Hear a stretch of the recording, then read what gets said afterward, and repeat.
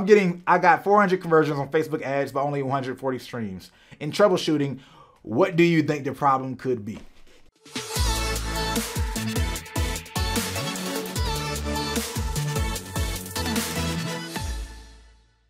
All right. It's pretty simple. If they're actually clicking, right? Let's say you have the smart link and they're clicking that link and that's where the conversions are, but they're not getting to that next stream place. You don't see them registering.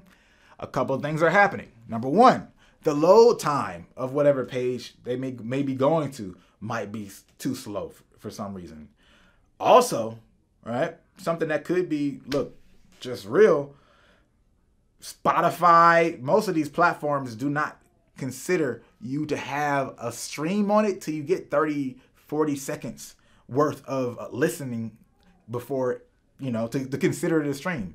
So if you don't have somebody listening long enough, it's not a stream. So maybe in the first 30 seconds, they say, yo, I don't like this.